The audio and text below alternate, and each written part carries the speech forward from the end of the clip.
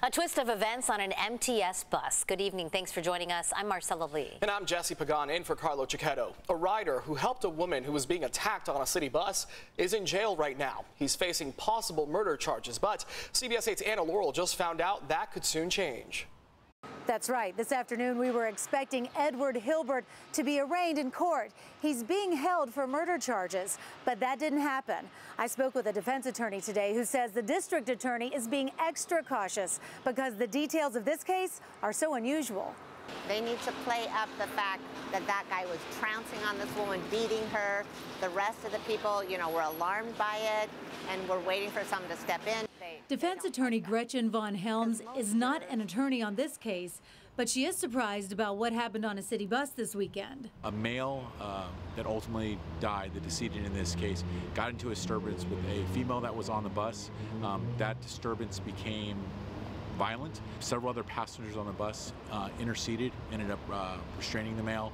A police statement I received this afternoon says Edward Hilbert held Anthony McGaffe down to stop him from attacking a woman on the bus.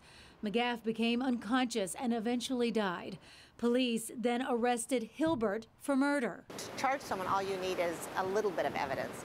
To convict someone, you need a whole bunch of evidence. Von Helms says prosecutors only want to charge cases they think they can prove to a jury.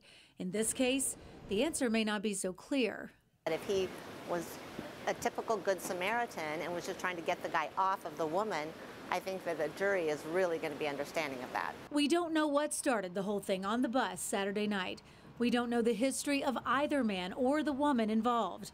We do know that tonight, San Diego prosecutors are looking at all of the evidence before they decide what to do about Hilbert. I have never seen in San Diego a Good Samaritan charged with murder. That's very unusual. In San Diego, Anna Laurel, CBS 8.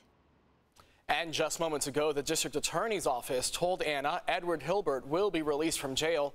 They say the case remains under review and there's no timeline for when that will be done. 28-year-old Raul Marquez pleaded not guilty today in the murder of 67-year-old Floyd Budd. Investigators say officers found Budd stabbed to death in his home on Bowdoin Avenue in Claremont early Monday morning. They say Marquez was standing in Budd's driveway holding a knife with blood all over his clothes when they arrived.